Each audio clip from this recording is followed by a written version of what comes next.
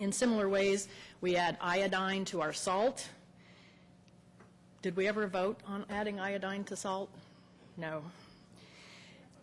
Did we add folic acid to breads and cereals because they prevent neural tube defects, and this is the case for even people who don't plan to have children. They eat bread and fluoride. And vitamin D added to milk strengthens bones and has nearly eliminated rickets in the United States.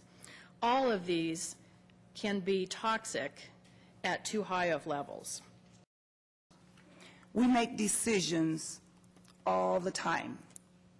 We make those decisions all the time. Did you like the art that went down to the water walk? Maybe you didn't, but you don't have to go there. Did you like the apartments that were built? Maybe you didn't, but you don't have to go there.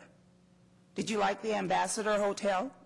A lot of you didn't, but you don't have to stay there. But if we make a decision today, the 7 of us, to move forward on fluoride, you don't have a choice. You don't have a choice. You have a choice of whether you want to go see the art or stay in those hotels. But if we make this decision right now, we're taking away your choice.